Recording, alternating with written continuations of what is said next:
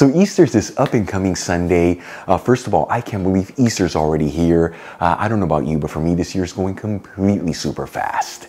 Anyways, this week we're going to focus on making traditional Spanish recipes that are typically served during this beautiful time of the year. So to kick it all off, we're making a Spanish lentil stew with eggs. This is known in Spain as un guiso de lentejas con huevos. And let me tell you, it's a dish that's enjoyed all year round, but it's extra special during the Easter season as it doesn't contain any red meat, making it the perfect dish for any day throughout Lent. Folks, this recipe's super easy to make. This stew's got a ton of great flavors to it, and it's all done in just 45 minutes. All right, let's just dive right into this recipe. I'm gonna heat a stock pot with a medium heat and add in 2 tablespoons of extra virgin olive oil, which is 30 milliliters. After a couple minutes, I'm going to add in 1 small onion and 1 green bell pepper that I finely chopped, and 1 carrot that's been peeled, and 4 cloves of garlic that have been roughly chopped. And we'll mix the vegetables around, that way they're all coated in that olive oil, and we're going to lightly saute them just for a few minutes. After about 3 to 4 minutes, and the vegetables are lightly sauteed, and the onions are nice and translucent, I'm going to add in 1 teaspoon of sweet smoked Spanish paprika, which is about 2.5 grams,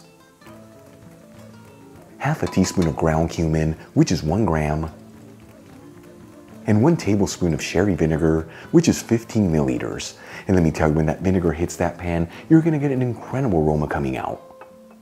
And we'll give it a quick mix, that way everything's well mixed together. As always, the Spanish paprika I'm using is from Kiva. You'll find a link where you can get some in the description box below, and if you buy it from that link, you'll also get 25% off your order.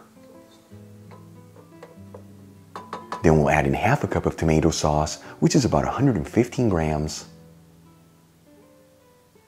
And we'll give it a mix until everything's well mixed together, and then simmer it for a couple minutes without mixing the mixture. The tomato sauce that I'm using, I made by finely grating fresh tomatoes, but as always, you can use canned tomato sauce here, passata, or even Spanish tomate frito. After about 3 minutes, and the grated tomato has slightly thickened up, I'm going to add in 1 large potato that's been peeled and cut into large bite-sized pieces. For this recipe, make sure to use a potato that's a bit more waxy than starchy, as they hold their shape better when they're cooked.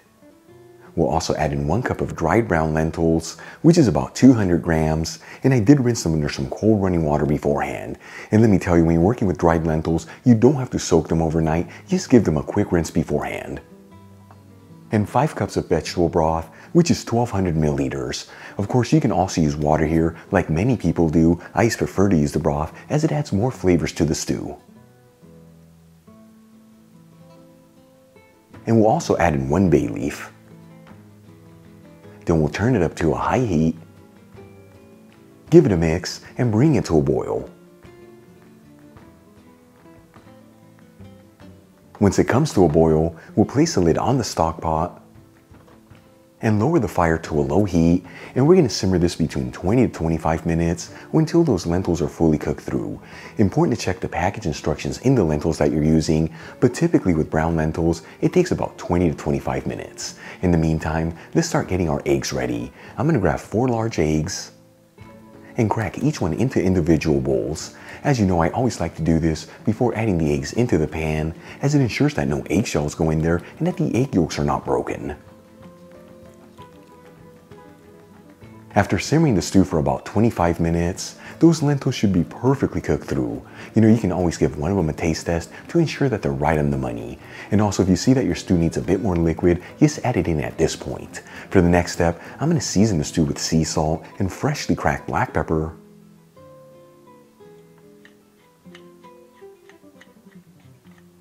and we'll give it a gentle mix, that way that salt and pepper are evenly mixed into the stew.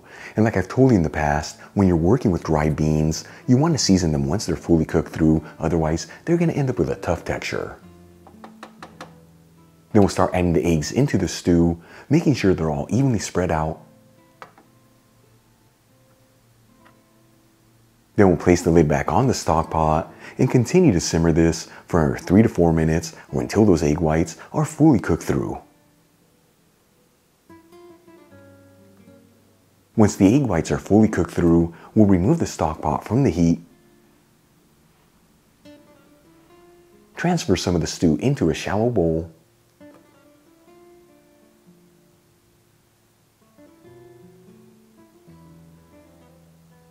and we'll sprinkle it with some finely chopped fresh parsley. Check it out, our Spanish lentil stew with eggs is done. Once again, this is known in Spain as un guiso de lentejas con huevos. Super easy to make, made with simple and humble ingredients, and all done in about 45 minutes. Let's give it a try and see how it turned out.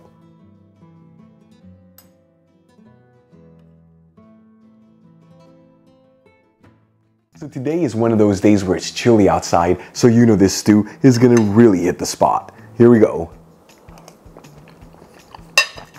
Look at that. It is absolutely delicious. So many great flavors in there, but more importantly, the lentils kept their shape. They're not mushy or split open. So important to simmer them on a low heat and then season them at the very end. As for the flavors, that sherry vinegar with the sweet smoked Spanish paprika, pimentón, and the cumin, explosion of so much goodness in the egg takes this stew to the next level. Folks, give this a try at home, either right now during Easter or any time of the year, and always next to a crunchy baguette and a bottle of Spanish wine for the ultimate Spanish experience. Real quick before I go, a shout out to a couple of my patrons, Dr. Michael Barvitz, Terry K. Clean, Jesper Haloon, Jim Owens, and Tommy Williams. Again, guys, thank you so much for being patrons of Spain on a Fork. You know how much I appreciate you. If you enjoyed today's video, hit that like button, as it really helps out the channel. Leave me a comment below, and as always, don't forget to share this video with your family and friends. That way our Spain on a Fork community can continue to grow. Till the next time, hasta luego.